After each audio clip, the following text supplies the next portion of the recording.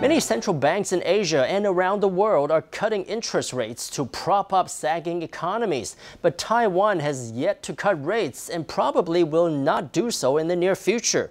This is based on comments Central Bank Governor Perng Fai-nan made at the legislative hearing today.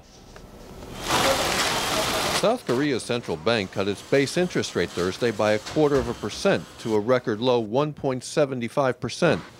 After Thailand cut rates on Wednesday. But Taiwan will probably not follow suit. In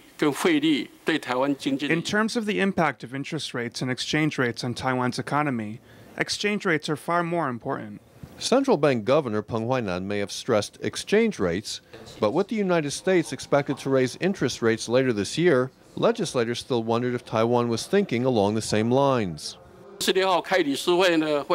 When we have our board meeting on the 26th, we will analyze inflation, the output gap, and economic conditions at home and abroad. Then the entire board will decide the direction of our interest rate policy.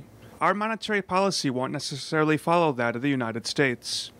Perng gave little away on the central bank's exchange and interest rate policies, but he voiced strong support for the finance ministry's new plan to more aggressively tax gains on the sale of property.